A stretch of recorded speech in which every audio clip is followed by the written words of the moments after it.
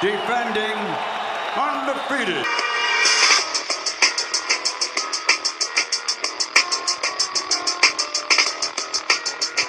Max Kellerman dropped that heat, that ether, that shit that make your soul burn slow today on ESPN First Take. Woo-wee!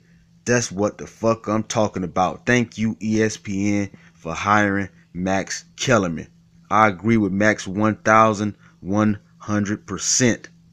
What he had to say about Floyd Mayweather not taking risks, cherry picking.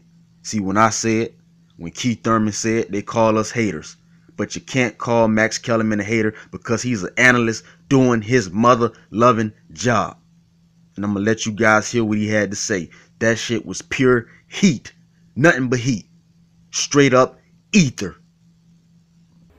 Particularly in Floyd Mayweather's era, which until he's really done fighting, I'll believe it when when a couple years go by and he doesn't fight. I think we're still in that era. Yep. What he showed was the opposite. It is exploitation, but instead of letting the fans and the networks exploit us, we are going to exploit the fans and the networks. By not fighting the fight you want us to see us fight and taking all this punishment, by waiting for just the right time to fight just the right guy, when that guy means maximum reward, minimum risk.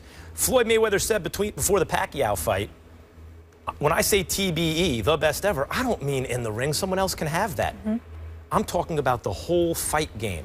And he's right. If you're talking about the way he played the fight game, that's the career you should want. If it's your kid boxing, that's the career you would want, was Floyd Mayweather's career. But it set a bad precedent from fans' point of view for other fighters.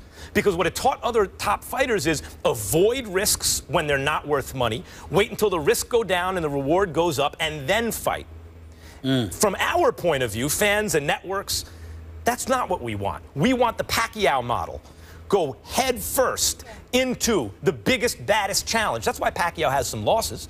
He fought Morales and Barrera and Marquez, and then later on, everyone who's bigger than him. Let's not forget when you say Marquez. Let's not just throw that out there.